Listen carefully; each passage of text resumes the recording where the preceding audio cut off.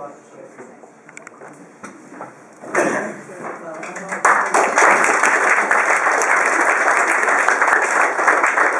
I came to Crayford, I think, the first time in 1960, and I had already done quite an awful lot of lectures, or as the students say, a lot of awful lectures.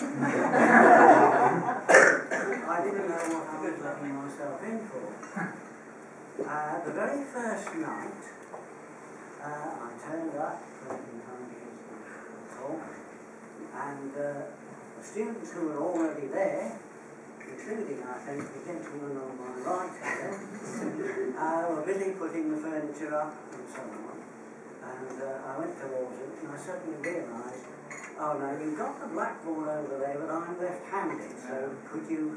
Guilty as... So while they were rearranging the room, I thought, well, I'm going to stop. And it so happened that I looked in a magazine, which many of you will see, science magazine, Nature, and somebody had produced some statistics about left-handed people, you see. And they said, I think the average is about 10% of the population. But it is apparently considerably higher in university students. And at that point, a wag got up at the back of the room and said, yes, that's true, but it's also equally true of the prison population. Well, this is a good start. And there was the camaraderie with this group of students in Crayford, which I hadn't met before. I mean, I'd given, as I say, many lectures, but I'd never met a group like you lot. You are, in my experience, absolutely unique, because there was this camaraderie between me and the students. We got on famously. I mean, there was a lot of banter about, and I always said, whatever I say, if you can't understand, don't let it go by, because you're probably not the only one that I haven't been able to explain it properly to.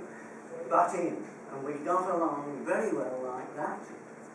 Again, I think it was the gentleman on my right, I remember putting a figure on the blackboard, not a whiteboard as it is today, and I wrote it out, and I'm sure it was Dick here again who said, hey, you've left a note on the end of it. This was, as I say, absolutely unique to me. And I would like to thank you and all the survivors who thank you so much for giving me something unique. Thank you very much.